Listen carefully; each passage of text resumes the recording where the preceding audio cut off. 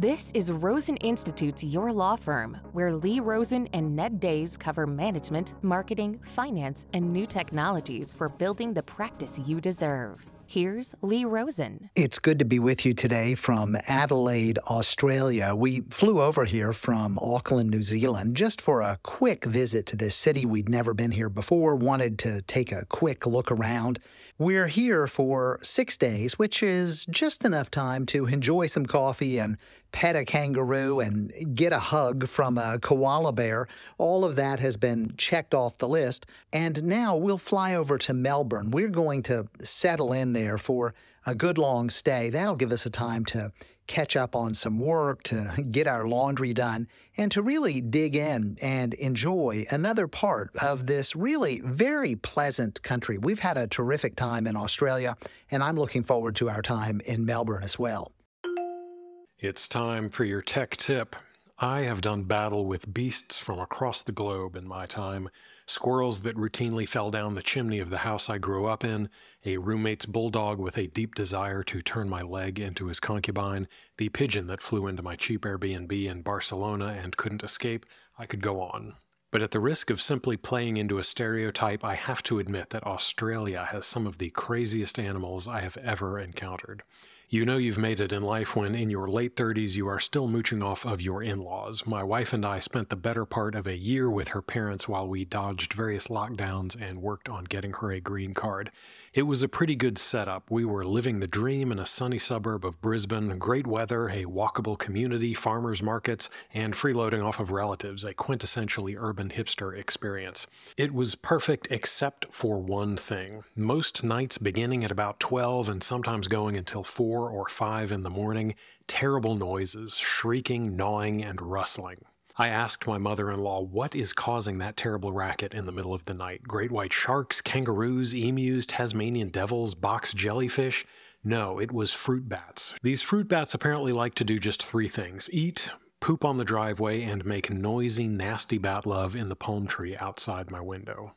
Now, I had come across bats before. We have plenty of them in Florida. I once had to rescue a bat that became trapped in the stairwell of my apartment complex in college, and in America, rather shockingly given the size of everything else, our bats are rather civilized.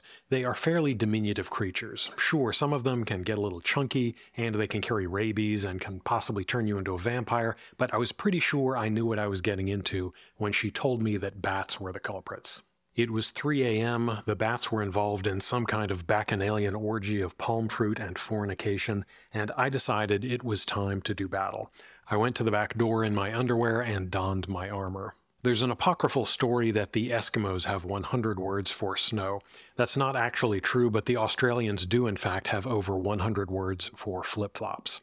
On the more formal end of things, you have thongs, which I will never stop finding funny because I'm mentally arrested at the age of 12. You might have formal thongs that you wear to church, and on the more casual end, pluggers or plagas in Australian English that you would wear for yard work and doing battle with the local fauna. A tactical set of pluggers was my choice in case I needed to make a quick escape or take one off and swat a fruit bat in the face if it tried to attack. But as I would soon find out, calling these bats was like calling Jeffrey Dahmer a foodie. I grabbed the nearest garden hose, took aim at the palm tree in the backyard, and let loose a spray. It was dark, but I could see the outlines of the creatures I had just disturbed, blotting out the moonlight and filling the night air with the sound of their terrible leathery wings. For a moment, I thought I had unsettled a group of pterodactyls. These were flying foxes, giant bats with a wingspan of about 3 feet that I'm told pee all over themselves while hanging upside down to clear their hairy bat bodies of lice. I would be lying if I said I didn't nearly join the bats in emptying my bowels on the driveway that night. Sometimes we know just enough to get ourselves into trouble. We think we know what we're getting into, we think we have the answers, we think we are in control. I regrettably have a track record of doing this with software and website and technology projects. I know just enough about computer programming to make ill-informed decisions about the programming languages and toolkits I think we should use because I watched a YouTube video and thought a demo looked really cool. There's a very pretty blog I like that uses some obscure platform only 5 people have ever heard of, so that's what I want to use for the new website. I saw some Reddit post about voice-over IP systems and CRM software this morning, so I'm signing a 2-year $100,000 contract. Sometimes we are well aware that we don't have the first clue about something and that we need outside help. Sometimes we've earned our stripes, we know what we're talking about, and we have the battle scars to prove it. But oftentimes we know just enough to make ourselves think we have the right idea. When in doubt, be boring. When possible, ask a pro. And when you're sure you know exactly what you're talking about, ask yourself a few questions. It pains me to say this, but sometimes boring is best. Boring isn't cool, but boring also isn't surprising or terrifying. Going with the most common or popular option means that there is a well-established path ahead of us. There are developers familiar with the product and what we are likely to want to do with it, first- and third-party documentation, and likely an ecosystem of small vendors supplying add-ons that already do some of the things we will want to add in the future. Is it the best for your circumstance? Maybe, maybe not, but it will likely get the job done. So what about asking a pro for help? My wife and I love watching home renovation shows, and on some of these shows, part of the gimmick is that a professional architect is brought in to create a design for reconfiguring a space. As someone whose idea of improving a space is to either make it bigger or pick a different color, I am always impressed at how someone who knows what he's doing can come up with ideas that I never would have considered that make a lot more sense when I see them than just adding a few square feet or changing the color of the fixtures. The same can apply to our projects. That said, it's worth being aware of some of the biases and incentives your professional has. Somebody who has spent 10 years developing for a particular platform is likely going to want to use that platform. That's not necessarily a bad thing, and getting people to use what they are experts in is a better choice than asking them to use something that they're less familiar with. But try to get a sense of whether or not they can assess if their preferred method of doing things is a good fit for your project. Sometimes they'll tell you, that's not my specialty, or building what you want with the tools I use probably isn't the best way to go about it. But it's worth asking a few different professionals for their thoughts just to make sure you aren't getting a one-sided opinion. But let's be honest, we're not technological rubes. We know what we're doing. I set up that Ring doorbell all by myself. I can open PDFs. I can BCC emails. I installed and uninstalled TikTok, baby. I'm half human, half machine. Be that as it may, how do we assess whether or not we are competent enough to make a decision regarding a particular technology? First and foremost, you need to understand the requirements of the project you are undertaking. Clearly defined inputs and outputs are critical for just about anything, whether you are delegating lunch orders or picking out a tech stack for a web app. If you don't yet have a clear idea about how you want the technology you are considering to behave, what you are expecting to plug into it, and what you are expecting to get out of it, that is step number 1. Even if you are getting outside help, the clearer you are about the goals for the project, the better. Second, if you have picked the tool or the app or the language or the framework and think you are ready to move forward, do you understand the alternatives well enough to have arrived at your decision? Can you plausibly outline for someone else why what you've picked is a better option than, let's say, 2 other competitors? Can you coherently explain the long-term cost or upgradability implications of your choice when compared to 2 other competitors? If you ask yourself specifics like these about your choice, do you have the answers at hand, or does your ironclad resolve start to waver just a little bit? A big one is whether or not you can name a shortcoming of your choice. I have often found myself drinking the Kool-Aid of a sales pitch or YouTube video for some app or framework and being convinced that it was better in every single way than every other option. Is that really possible? Maybe, but it's unlikely. If you can't name a single trade-off or compromise you are making for the choice you've selected, it's an indication that you are not equipped to be making the final call.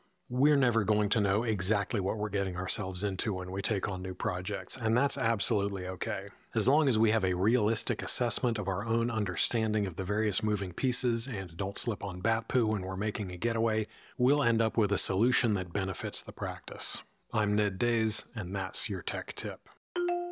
And now for your moment of concise advice. Recently, I watched a lawyer podcast on YouTube. It was shared with me by a Rosen Institute member. Interestingly, increasingly, podcasts are being offered as audio and also as video, usually on YouTube. Don't expect that from me. You're going to have to deal with all audio. Aside from my having a face that truly is made for audio, it's just too much trouble to make videos with our constant changes of location. I have enough trouble getting the audio done. There's no way I could get the camera and the lighting set up for a video every single time. So expect audio only from me. That's the way it's going to be. Now back to this podcast on YouTube. It's a podcast about law firm management, and the hosts were apologizing, really. That's what they were doing. They were apologizing for promoting the idea that a lawyer could build a law firm without being an active participant in the business. They claimed that this idea, this concept of being the owner rather than being engaged in management or in the practice of law is simply a concept that doesn't work anymore. They simply don't believe it's possible anymore to build a law firm as a business where you are the owner and you reap the rewards of ownership without having to be an active participant in the day-to-day of the business. And as I watched this video, I listened to these folks hosting the podcast, and they explained that at some point in time, they had this idea, this vision of a business where they transitioned from being the practitioner to being the manager, and then ultimately they ended up sitting in what they referred to as the owner's box. Sitting in the owner's box, they reaped the reward of the work they had done to build this business. Now, as the owners, they didn't have to play an active participant in the business, and they would get paid for their ownership. That was their vision at one time. But that wasn't working out. They were feeling stuck inside the business. They were having to deal with issues in the business, and they simply hadn't been able to achieve their vision. And I understand that. Sometimes things are difficult. We don't always get where we are going.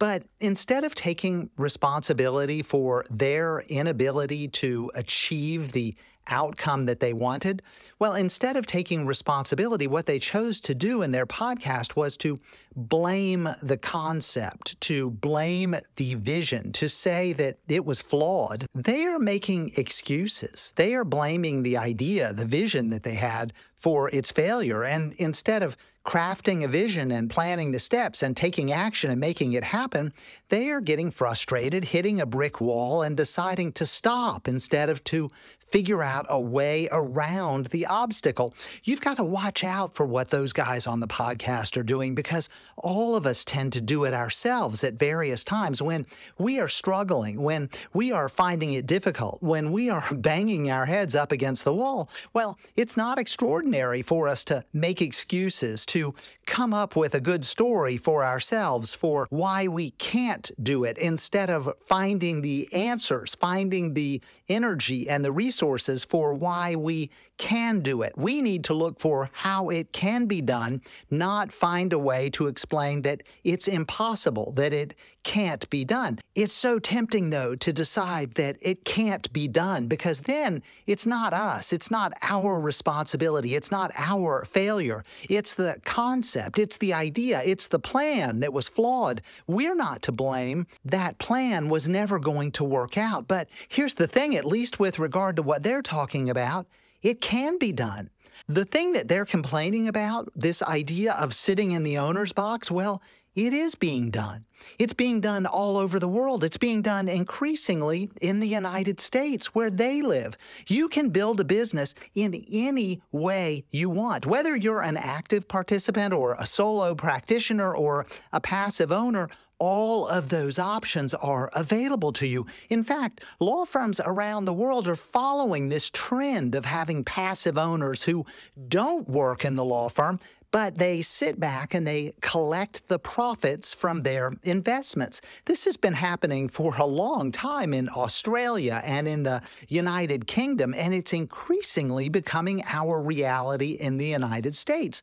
Non-lawyer ownership of law firms, it's a thing, and I'll I'll tell you, that thing, which is actually happening, that's a huge stretch beyond the idea of lawyers owning law firms without working in those firms. The non-lawyer owners of law firms, they own shares of the law firm. They reap ownership rewards, but they don't come anywhere near the law firm. They sit only in the owner's box. If you want to be an owner and if you want to play no role in the law firm, then build that business, build that law firm. You can do it if that's what you want to do. It's happening all over the world. Look around the world for examples. DFW, it's a publicly traded law firm. It has 31 offices around the world. Most of the owners of that law firm don't work there. Knights Group, it's publicly traded. Keystone Law, Gately Holdings, Rosenblatt Group,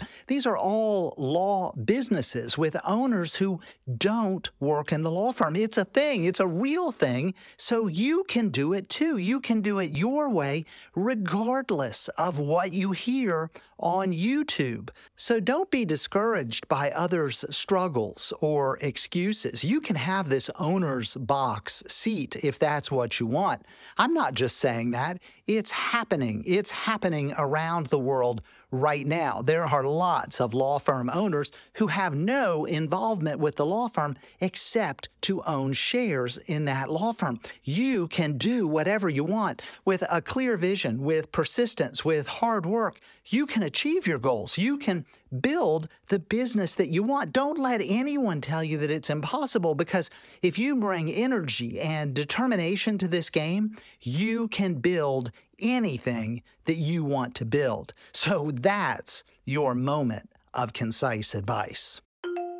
Wrapping up from Adelaide, thanks for spending a few minutes with me and Ned today. We hope you have a great weekend and an even better week next week. Keep plugging away, moving forward, getting things done. You're on the right track. You'll get there, I promise. We're all in this together, and together we build better practices through better marketing, better management, and better technology. Until next time, I'm Lee Rosen. Thanks for listening to Your Law Firm. Visit rosensrules.com for our free course on the 10 critical rules successful law firms follow.